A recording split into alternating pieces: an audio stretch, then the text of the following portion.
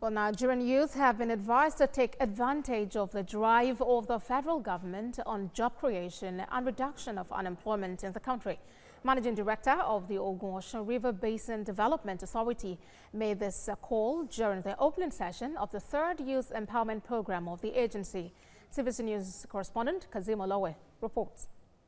These people are graduates who are seeking employment, but after waiting for years without success, they embraced the Youth Training and Empowerment Program of the Ogun-Osun River Basin Development Authority. Speaking on what the federal government want to achieve through the agency's empowerment program, the managing director said they are working towards building another set of business owners who are ready to contribute to the economy of the country.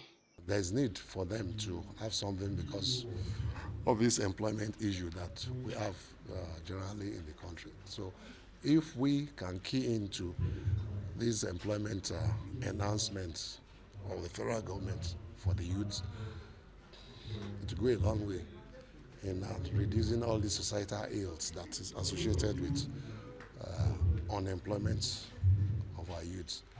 100 participants have been selected to participate in the program, and they will be divided into different groups for specialization on agriculture, fish processing, soap making, and catering. Advice is for them to take it very seriously, to develop more passion, to develop interest, to develop more skill, and also not to be discouraged, because any businesses that are ups and downs. They should look at the brighter end, look at the future, and then see how they could also key into it.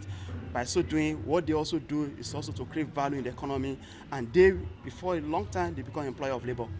One of the participants said the training will turn her life around and give her the opportunity to excel.